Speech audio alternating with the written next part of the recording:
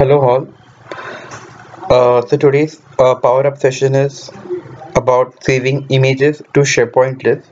Today I'm going to demonstrate how you can use the camera control, click an image and then save it to a SharePoint list. Also I will show you how you can fetch the image from the SharePoint list. Okay. So for that first I need to go to insert and I need to take the camera control. So I will take the camera control. Okay, and yeah, so currently it will not work here, so that's fine. Okay, and after taking the camera control I will take a text box and I will also take a button. Okay, so I have taken a text box and I have taken a button. I'll just name the text to upload. Okay, and after doing this I will just go to view and I'll show you I've added a data source called show attachments, and this data source contains two columns, title column and image data column. Now the image data column is a multi-line text column and it's a plain text column. Okay, so now remember to choose a plain text column, not the rich text one. Okay, so now I go here. Okay, I just go here. Okay, now this is the camera control and we have an on select property. So on select property I will change to something called as capture. So what I basically want to do is once a user clicks a picture, I want to store the picture in collection and then update it to the SharePoint list. Okay, for that I have to use a function called as clear collect. Okay, and I'll give a name. So I'll give a name as camera image, and here I will store the image. So camera one dot photo. That's it. Done. Okay. So now you have stored the image. Now you need to go to the upload button and save the image, right? So you need a patch function.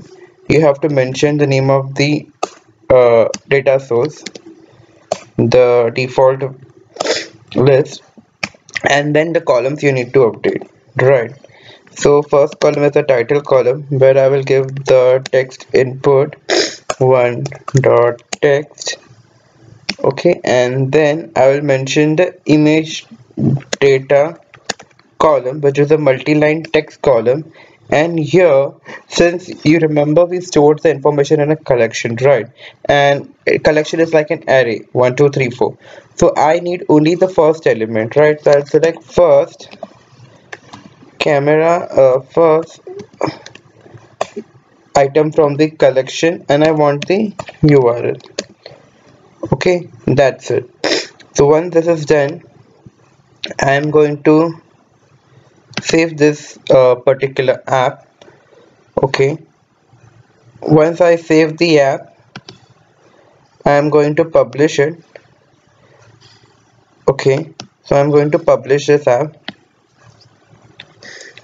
So once I publish this app will be available in my mobile and I will not be able to share my screen, but what I'll show you. So let me just open this app in my mobile, and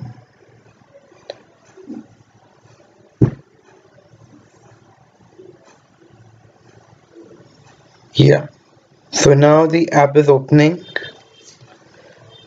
Okay, so I will just take a screenshot of the content.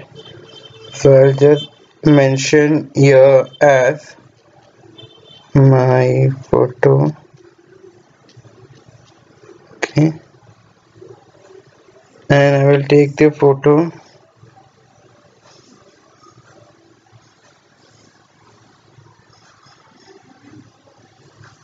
and now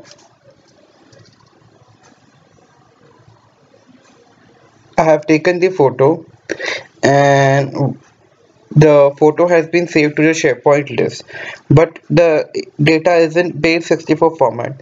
So in order to see the value, what you can do is you can go to insert, you can go to media, and you can go to image. So now let's go here. Okay, and yeah, so here basically we will fetch the image. Now how will you fetch that image? So for fetching that image, it's very easy. Okay, so if it had been, see, now there can be multiple items, right? So for fetching one particular item, you can use a filter condition. And so what I'll use, lookup. So lookup is like it gets the first row basically, and the list name is show attachments.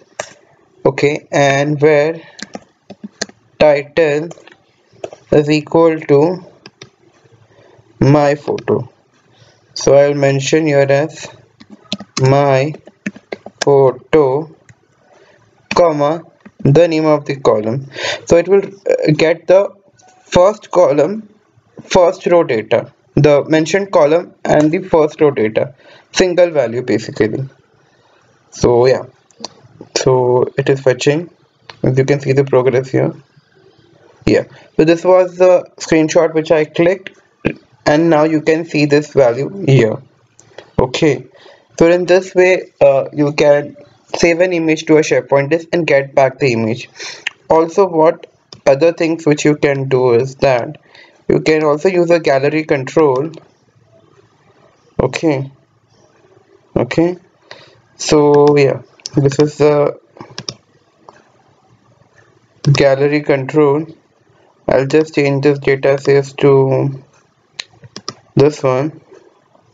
Okay, and I'll just put this here. Okay, and when you go to edit,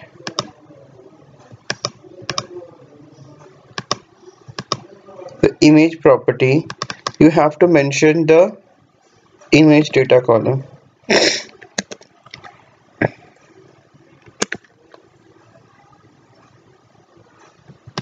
It's the image.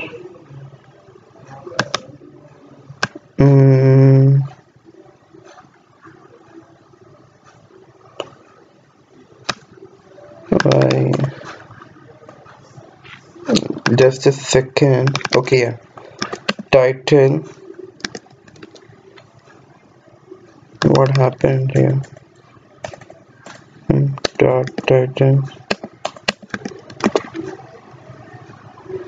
Something wrong. So let's check this out. Okay, yeah. So I have to change the data source. Okay. So now I have changed the data source. Now what I have to mention here is image data. So now you can see the image has come here also. Okay, now it may happen that you may want to see that image in SharePoint as well. So for doing that, what you have to do, you have to go to PowerApps, you have to go to customize forms. Once you go to customize forms, the PowerApps will the form will be basically opening. Okay, so let it first open.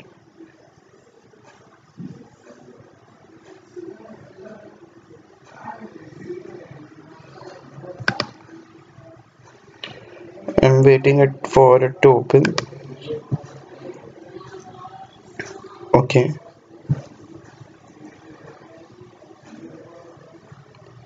yeah. So by default, how it will look? So by default, it will look something like this.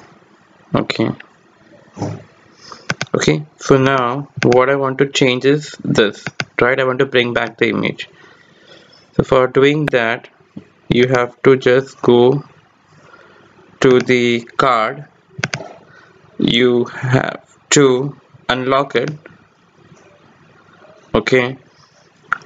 Once you unlock it, please delete this image data and just increase the size, and you can go to insert, you can go to media and add the image, and I'll just mention here parent dot default.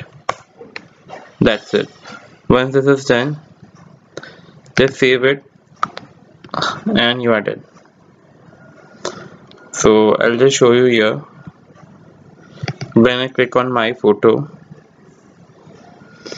I basically see the image.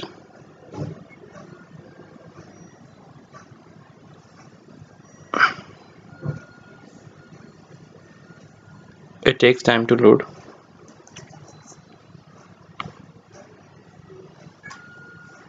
So yeah, you can see the image, right?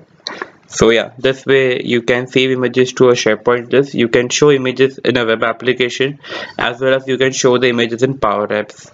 If you have any questions or queries, you can write in the comment section.